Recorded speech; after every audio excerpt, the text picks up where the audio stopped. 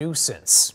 Homeowners contacted 7 Action News to complain about the shootings, public urination, and trash taking over their block. Neighbors say an after-hours club on James Cousins and Pilgrim is at the center of the disturbance. 7 Action News reporter Sarah Michaels spoke to homeowners about what they've been experiencing and has the security footage to back up their claims. The VIP Club is about half a block behind me. The partying that takes place inside of the club, that's not the problem here. It's what carries out into these neighborhoods that has residents staying up at night.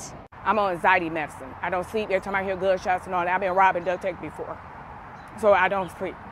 And it's depressing. Dorther Davison tells me Thursday through Sunday, people coming from the VIP Club plague her and her neighbors' yards, firing gunshots, parking and speeding in front of their homes, urinating on their lawns. I called police about 1,000 times.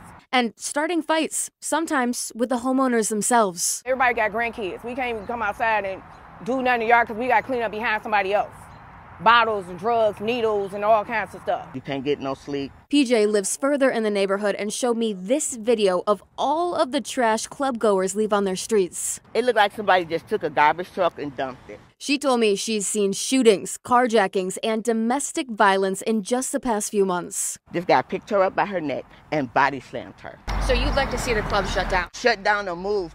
To me, commercial is infiltrating the neighborhood. I reached out to Detroit police, who confirmed to me the VIP Club has been shut down on and off. They gave me this statement saying they have conducted enforcement operations to improve the quality of life, will continue to provide special attention, and will continue assisting the city's building department in shutting down any business that is non-compliant. My thing is, if you got an overflow, you need to tell your patrons, don't go into the neighborhood. We be dealing with a whole lot.